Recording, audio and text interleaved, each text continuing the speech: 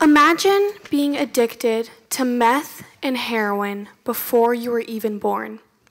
An addiction so intertwined within every fabric of your being that your life is seemingly decided for you before you've exited the womb.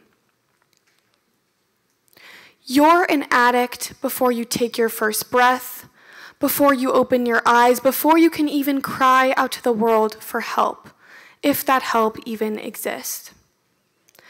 This is Coco's story, the story of a baby born fighting every odd that was placed against her, the story of resilience in the form of a few-pound infant whose mother faced housing insecurity, poverty, and addiction, whose mother had no choice but to give her to the state social welfare system so that maybe, just maybe, she'd have a chance. Moments are powerful things, like the moment a mother makes a heart-wrenching and selfless decision to let her only daughter go. Like the moment another mother, my mother, delivered Coco and chose in the same week to take this baby home to her other daughters, to my family. In a moment, Coco's life would change forever, and in that moment, so would mine. In that single moment, I'd begin learning how to take care of a newborn who was actively withdrawing from meth and heroin. The day Coco came home, I sat with her in my lap, tears streaming down my face as I felt fraught with the reality that here was someone whose odds were against her since before she was even able to take her first true breath of life. In the months that followed, I held Coco during Zoom classes, just out of the frame for hours at a time. Knowing skin contact was essential for infants separated from their birth mothers, and learning how to respond to immediate signs of withdrawal, I felt something indelibly leave a mark on my life. During our COVID year, Coco rested in my arms while I graphed logarithmic equations, gazed up at me as I went into breakout rooms, and changed my Spotify rap list when the Arctic Monkeys and Lana Del Rey were replaced with Coco Melon and Baby Shark. I began to imagine a world where I was born in the wrong circumstances, where fate created an addiction before I had even opened my eyes. I sat with our family social worker every week, listening to the stories she told me about her cases and wondering how many more Cocos there were out there. Day by day, Coco defied the odds, gaining strength, dexterity, and cognitive functioning in ways one doctor, without hesitation, told us would never be possible. It's strange to think how something so small can plant a seed that sprouts so large, reaching places you'd never thought you'd go before. During the first Nowruz my Persian family celebrated with Coco, I remember preparing the half scene, sprinkling the wheat seeds into a bowl where, in days, grass would sprout. Every morning, Coco and I watered the sabzeh together, and in 3 days, Coco squealed as her little fingers brushed through the sprouted green. In that moment, I couldn't help but think about how, like the Eid celebration itself, I was witnessing a rebirth, both a new life for Coco and a newfound realization within me. Coco's presence in my life had taught me the importance of nurturing the small things and the value of believing in something far bigger than myself. At the beginning of the Iranian New Year, when spring was arriving, so had a part of me that would be nourished by a tiny little girl from the NICU.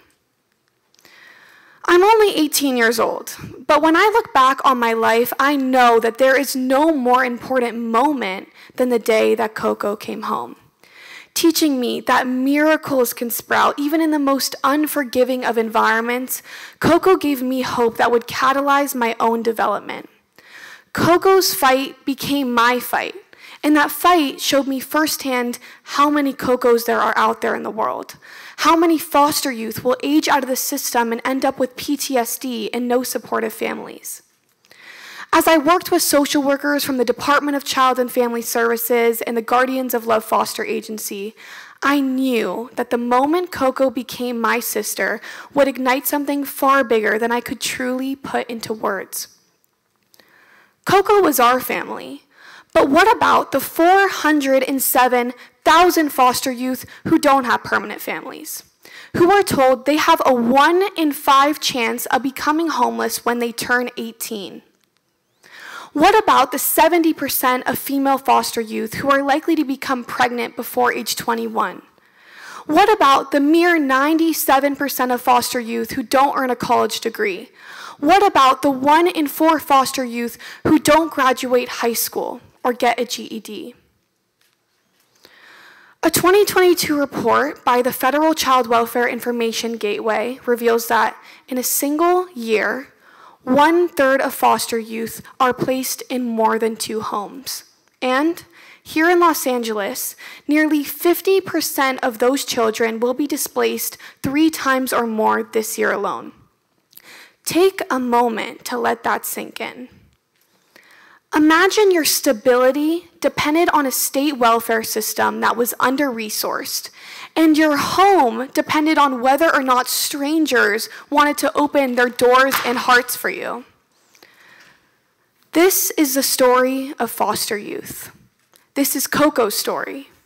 But really, it's part of such a larger story, larger than you or me, larger than my family or our state system. It's the story of displacement, of abandonment, of neglect, the story of how we as humans cannot ignore the stark realities of the world around us. I was moved by meeting an infant who was part of a much larger story, and in doing so, started a nonprofit foundation with the help of my community, the Guardians of Love Agency, the Los Angeles Mission, and the Department of Child and Family Services.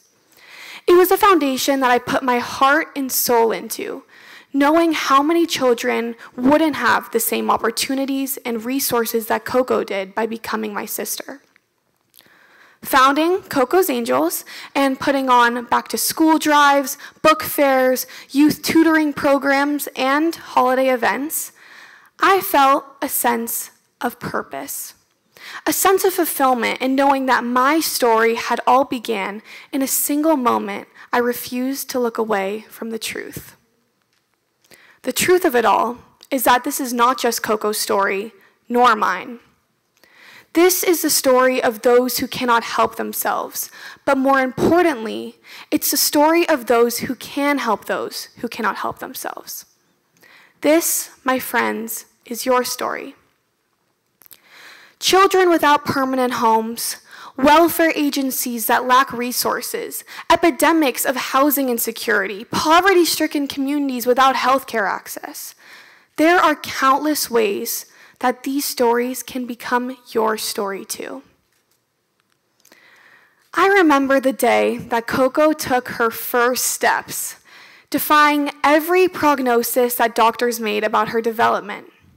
It was a milestone, of course, but it was also a moment that affirmed for me that everything we were doing for this community was worth it. The moment you look at the world around you and you see something that is wrong with it, that is the moment that matters most. It's the moment you might not know how to fix it, but you try anyway.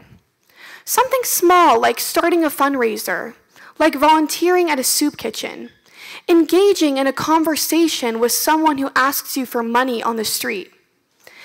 It's about seeing these individuals and communities not as problems, but as humans, as reflections of ourselves, as opportunities to enact empathy and exercise change on the micro level. If every person did it, the micro becomes a macro. And even if you don't know how to solve the big problems of our world, at least you've taken a moment to try to help in a way that you singularly can. Coco taught me that in the right environment, anything is possible. In the right moment, change is not impossible, but instead a long path we must choose to embark upon together so that we can right the wrongs that exist in our very communities. Maybe you don't have a Coco, or at least you don't think you do. But the reality is that we all have a Coco in our lives, a person or community that needs us to take action, to find compassion, and to start to try to change that person or community's life forevermore. You don't have to start a nonprofit or foster a child born addicted to opioids.